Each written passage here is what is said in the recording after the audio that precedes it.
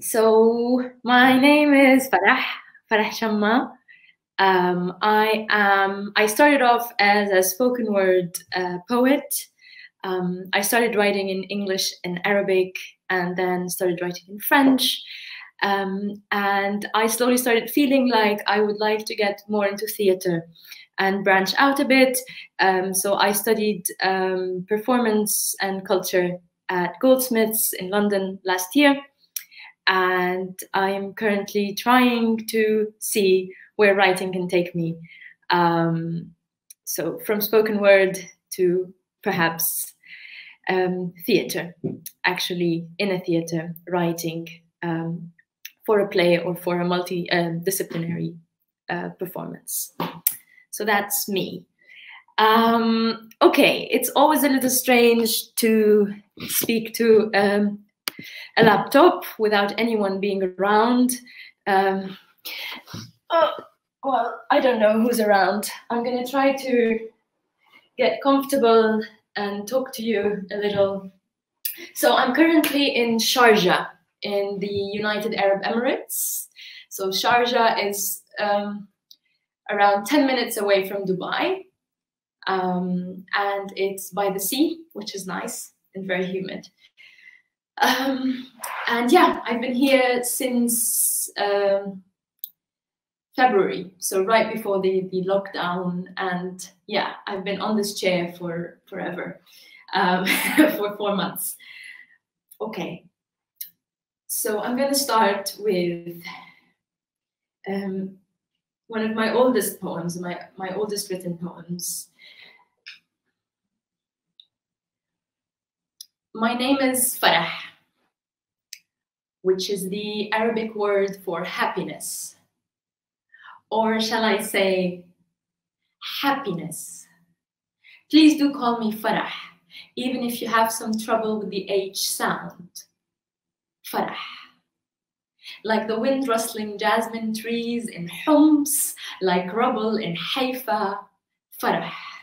Guttural, like pain, because in Arabic even happiness hurts. In Arabic, happiness grazes the throat like huzn, sadness, or hasad, envy. These letters play my vocal cords like an old wooden oud left to rust. These letters slowly burn like Ibn Rushd's writings into dust, and I sit there watching them as they turn into smoke, as they rise into smoke. Shisha smoke. 20th century Orientalism smoke, golden harem smoke, smoke that rises and falls like empires. I sit here watching them submerged in contradiction.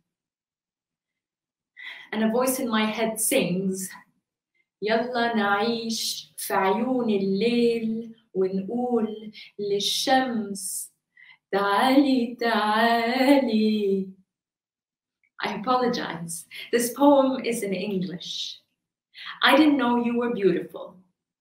They didn't tell me I could write poetry or sing. They didn't tell me anything.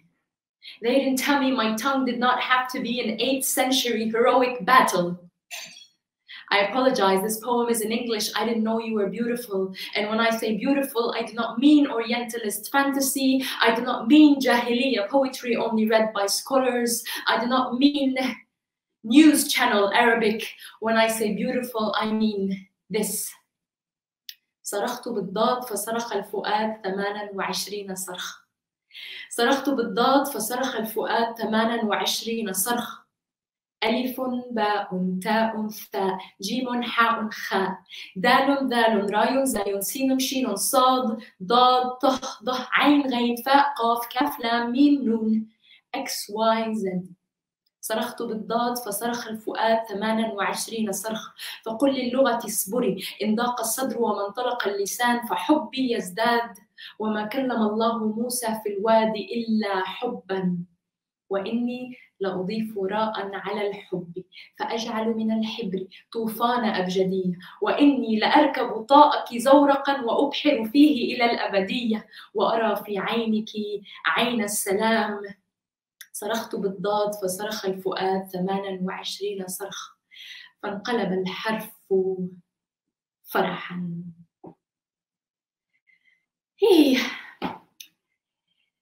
I will talk more about this poem in a bit. I will talk about it in a bit, and I wanted to start talking about it. That's what I do, quite talkative. I usually, distinguish between the poems that I write to speak publicly, to perform, to share with other people out loud on a stage, and the poems that I usually write in a more discreet manner before bed, or when I'm overwhelmed with feelings, or when I've had a bad day, or when I've had a great day. You know what I mean. And I would like to read you some of that too, right? Because it is a different medium for me. I do see them as different mediums, and performance poetry can be a little, loud and theatrical, and not all of us, it's not always relatable. Sometimes we want something a little more, a little quieter, a little calmer. So here's one. Let me decide between one and the other. Yeah, I like this one. In an effort to change the image of the God in my head, I began reading children's books. You may say, it's a shame that you still struggle with an image of a God in the first place, with a capital G. But all these years of male-dominated worship have taken a toll on my imagination. It seems that my God is adamant about being a bearded man, some angelic sheikh who does discreet charity work. He is very kind, don't get me wrong, always surrounded by a white light that blurs his features with a capital H. When I speak to him, he often nods his head and lends me a helping hand. I thank him before going to bed. Recently, I've been trying to change God's gender, to start with. He is slowly turning into a housewife in her late 40s, cooking the world like a big dish. As a second step, I felt like changing her species. Now a female sloth who has taken her time to create the universe and who has been resting upside down ever since. Or an incognito caterpillar who slowly metamorphoses into all my wishes and then flutters when hearing my prayers. You get my point. And one day I was feeling, miserable in London. Miserable. It was rainy, it was grey. And I just wrote this, I made a little collage from the newspaper with things that, reflect my mood. And I was singing it as a song in my head. I've got the London blues, too big to capture, too small to matter. Too many houses, too many trees, too many dreams that shatter. I've got the London blues, too many buildings, too many to-dos, too many ideas, too much chatter. I've got the London blues, too big to capture, too small to matter. Things like that. So this, we don't always have to, I tell myself that, I don't always have to say something big, and it's difficult because the confusion I feel when I start sharing my work publicly starts making me feel like I need to say something very important. And I'm learning to share little moments during the day, and writing things down on a little notebook really, really helps me.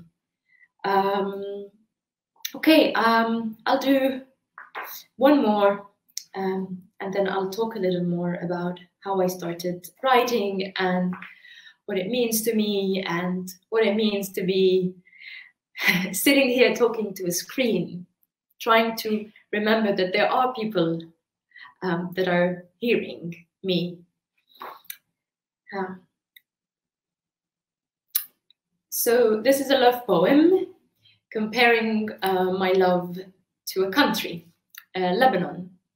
Don't know if you've been there, if you know a bit of it, but the city of Beirut can be a little crazy. And so Loving you is like Lebanon.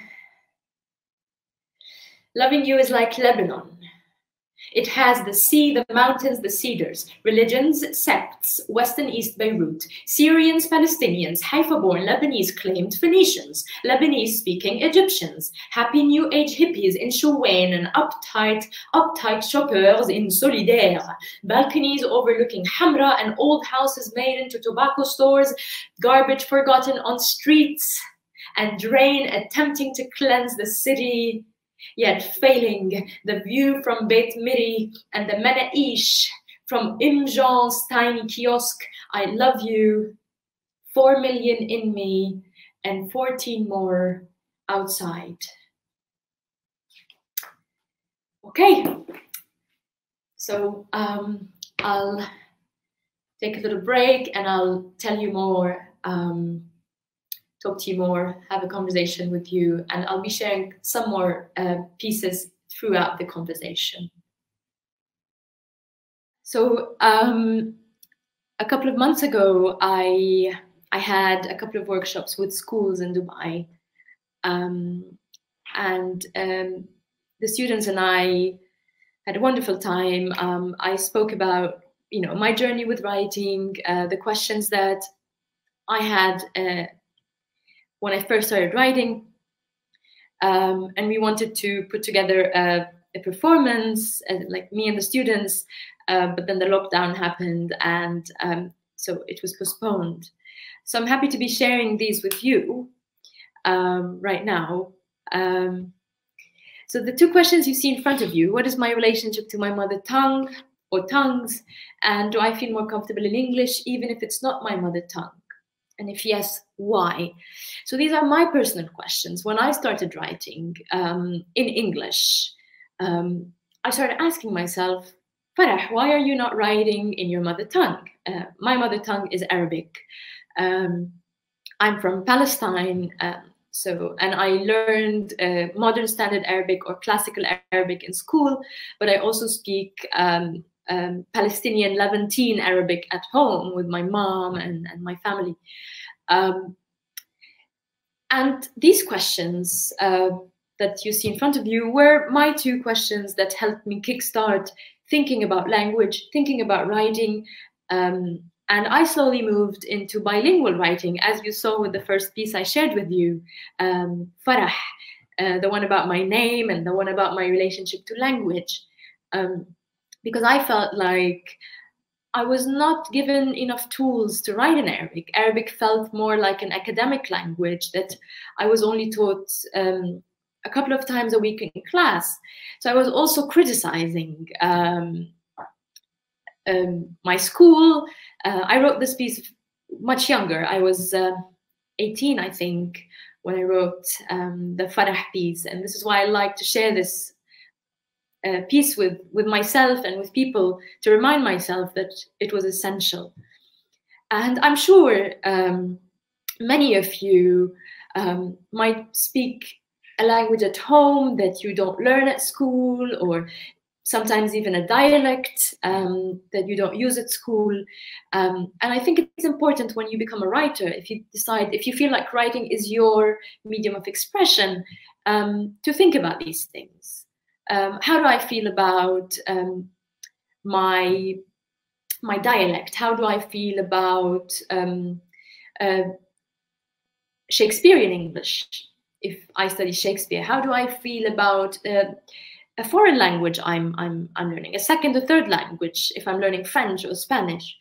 Do I feel like I can express myself enough in these languages in writing, even if I just put one word of, I don't know, of Urdu, of Tagalog? I can add different words from my language in an English text to share my story. So this was my starting point.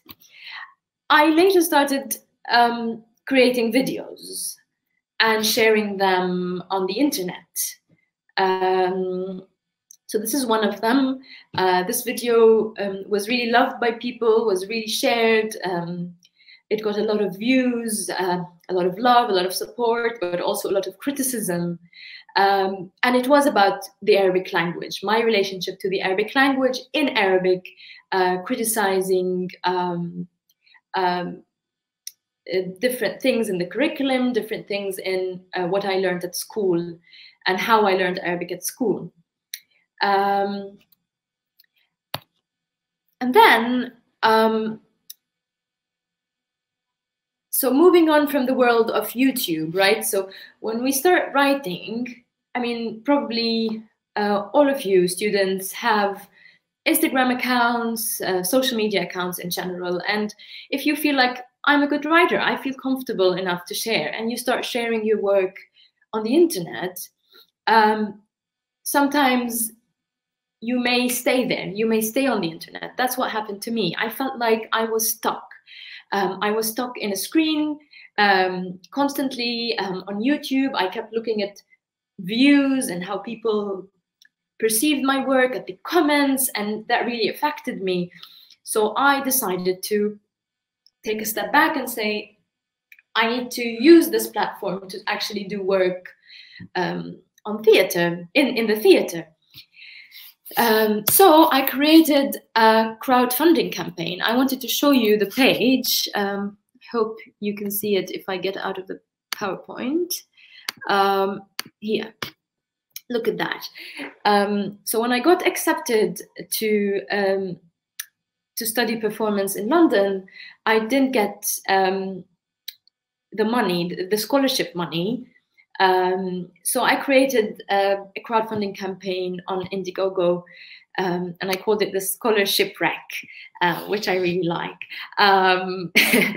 And I did use the internet. I did use my writing, the support of audience, to actually go study what I love, to go study performance, and it worked. And I actually received the whole sum.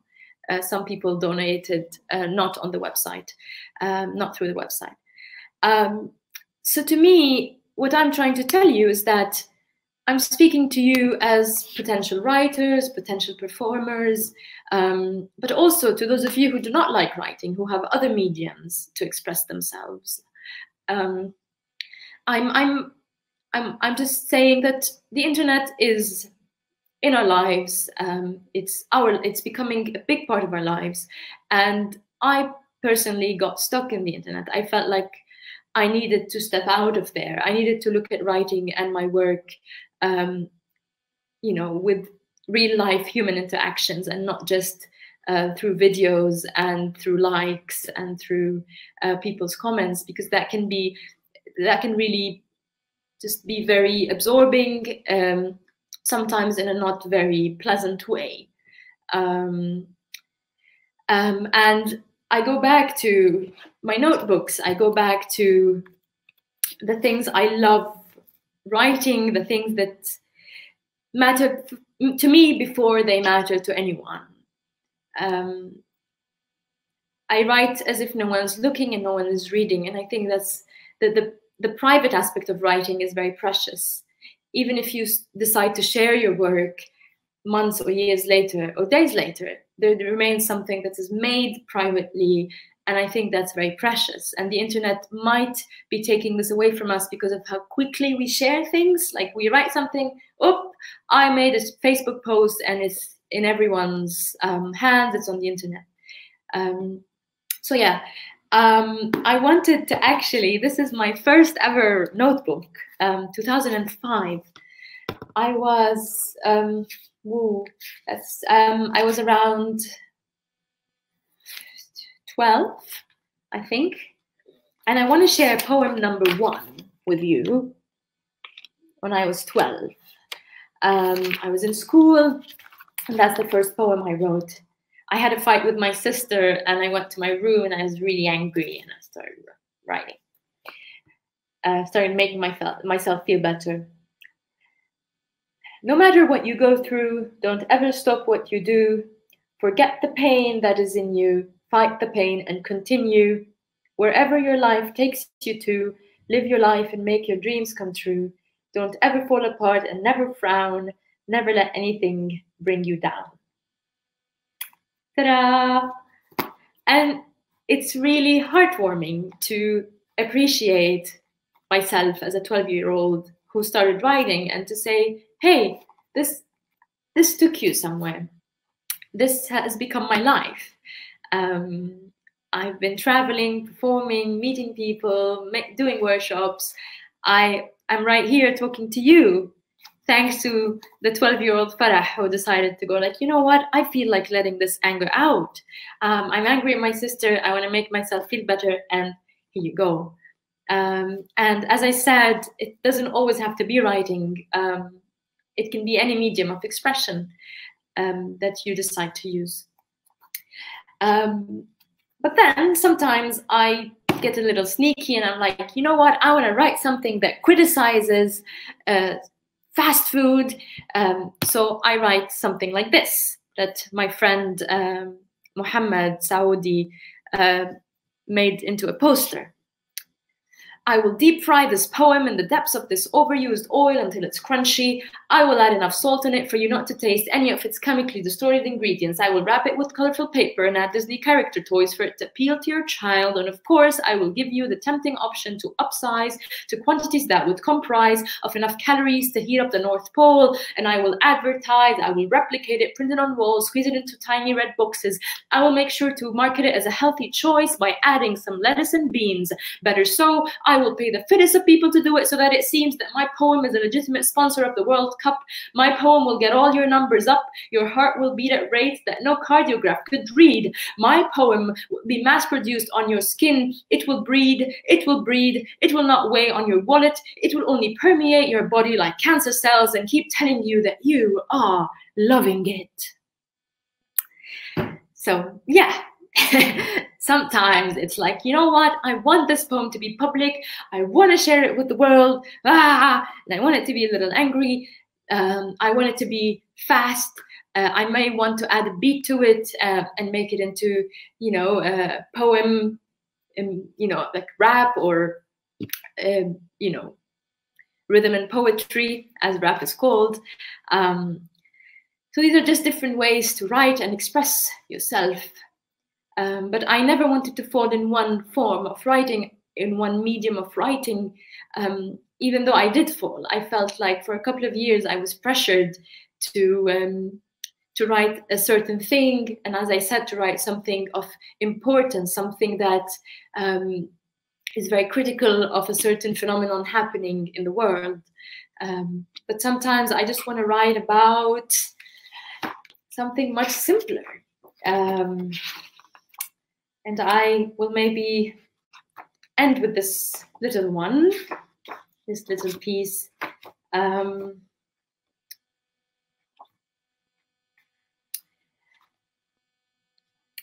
to always be nice. Make sure to stare into walls, lots of them. Look up if you may, look away. Some faces only bring out the ugly in you, so look away. Sadness is more gentle than anger, and the world is no piñata. Sweet things do not come after a good beating. Let your eyes speak for you. You are kinder than all this, and slowly you will learn how to laugh at everything. Turn bad incidents into stories you tell your loved ones, and you laugh. Oh, you will laugh until it's too good to be as ugly.